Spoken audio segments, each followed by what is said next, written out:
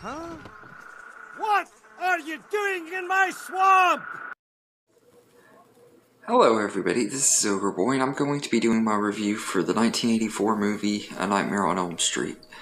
So this is directed by Wes Craven and also written by him, and follows Nancy Thompson, a young high school girl who, along with her boyfriend Glenn and their friends, are being terrorized by an evil entity in their sleep that kills them, named Freddy Krueger. As the movie progresses, we find out that Freddy was a child murderer who was killed by the parents of Springfield, and he's out to get his revenge and the dreams of the children that he didn't get to kill. And stuff, they're the children of the parents of Springwood. This is a great movie. I've already reviewed it once before, but it's been a really long time since the last time I reviewed it. It was like 2018.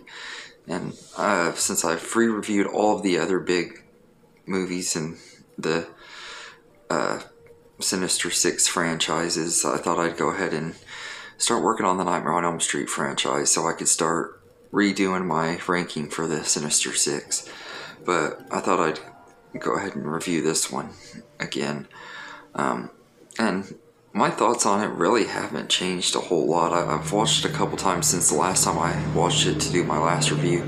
I got to see it in the theater a couple years ago, and it is always a blast getting to see older horror movies on the big screen and everything, and this is definitely one of the ones that was definitely worth getting to see on the big screen. It is such a great movie, and just everything about it. I absolutely love the atmosphere of the movie, and it just has a dreadful atmosphere from the very beginning of the movie, and Charles Bernstein's score is just, it's perfect for this franchise and for this movie especially. It just fits the tone perfectly and has an eerie creepiness to it that just helps with the atmosphere of the movie.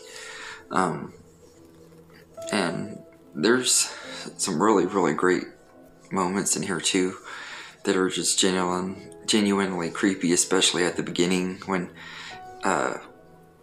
Tina's having her big nightmare that she gets killed in and stuff, and she's like, Freddy's chasing her down the street, and he's like, has his arms out and he's laughing and stuff as he's chasing her. Just that scene, every time I watch it, it just gives me goosebumps for some reason. It's just really creepy. And then he like starts cutting off his fingers and stuff. He's like, watch this, and he cuts his fingers off and they squirt blood. It's really, really gruesome and everything, but it just is awesome, and it's part of what makes Freddy so creepy in this movie, is just his little weird things that he does and everything. I just think Robert Englund was absolutely perfect as Freddy in this movie. He's great as Freddy in all of them, but this is one of his best portrayals of Freddy, and he looks creepy and stuff. I love his designs and stuff. He looks pretty cool. And then you get the cast too. It has a really, really strong, solid cast. Aside from Robert Englund as Freddy, you got Nancy Thompson, played by Heather Langenkamp, and she's just absolutely perfect as Nancy. And she's one of my favorite final girls, if not my favorite final girl. I just love Nancy. She's just a very lovable character, and Heather Langenkamp just does such a great job playing her. And then you got Johnny Depp in here in his very first movie role as Glenn, and he gets the most memorable kill out of the movie, or arguably the most memorable kill, because you could say Tina's death was pretty good too. And the actress that plays Tina, I think her name was Amanda Weiss. I think she does a good job playing Tina.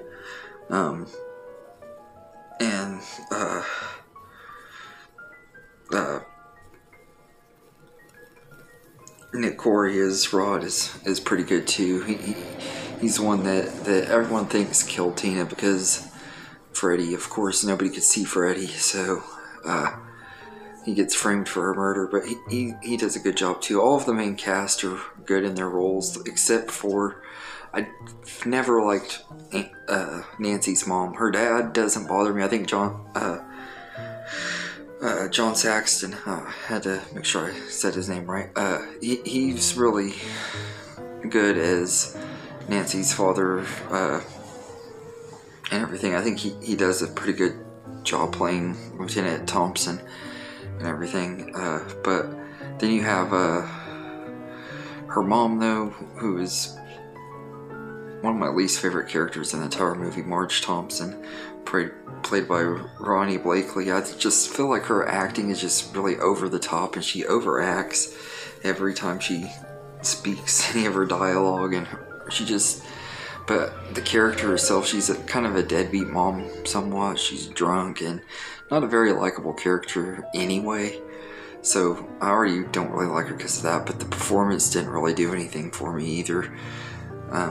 But she's really the only person in the movie that I didn't really care for. You even get a cool little appearance from Lin Shaye before she became big and stuff too, when she was starting out in the 80s. So you got a lot of cool stars and stuff in here, but it's really good cast. Everybody fits the roles perfectly, and like I said, the atmosphere of the movie is part of what makes it so good, because it feels dreadful from the minute it starts. Like, you know that you're about to witness some crazy stuff go on just from that opening scene and everything.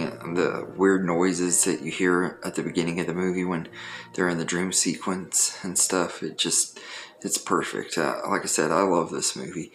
And as far as the kills go, Johnny Depp's death was probably the most memorable one for most people. He gets sucked into the bed and shoots up as this big giant fountain of blood. It's awesome.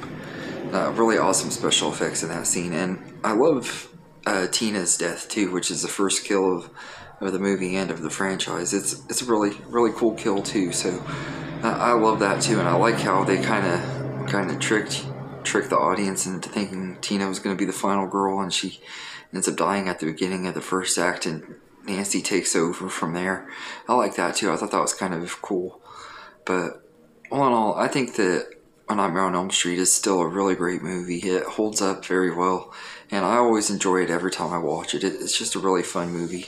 And not only did it give us the horror icon that is Freddy Krueger, we also got the legendary actor that is Johnny Depp because of this movie. So there's something else to love even more about this movie, is this is the one that started Johnny Depp's movie career. But all in all, it's a great movie. It's a lot of fun and everything. My biggest flaw with it is the ending. The ending could have been way better. I didn't really like the way that she just set up all those Home Alone traps and stuff, which this was before Home Alone, but every time I think of booby traps in a movie, I always think of Home Alone. And that part didn't bother me quite as bad if they would have just executed the ending a little bit better instead of making a dream sequence and sequel bait ending. I kind of wish they would have just stuck with Wes Craven's original ending. They didn't have any sequel bait endings. They could have still gone on with the sequel. They found ways to bring him back in the sequels anyway. They could have found a way to bring him back even if without the sequel bait ending. But that's really my biggest flaw with the movie, was the ending. I wish they just would have done something a little different. Aside from that though, it's a great movie and everything. I'd say I'd give it a 9 out of 10. The only reason it doesn't get the full 10 out of 10 is because of the ending. That really does take it down a little bit for me. But anyway, let me know in the comments what you think of this movie. Do you love Nightmare on Elm Street? Do you think it's overrated? Do you hate it? Let me know in the comments, and I hope you enjoy this video, and I'll be doing the rest of the movies throughout the next couple weeks, hopefully, so they may not all be at once like I used to do, but I'll at least get them all done I'm gonna try to have them all done within the next few days, or couple weeks at least. Maybe by the end of the month, but at least within the next couple weeks I'll have them done. But anyway, let me know in the comments what you think of Nightmare on Elm Street. I hope you enjoyed this video, and have a good day, everybody.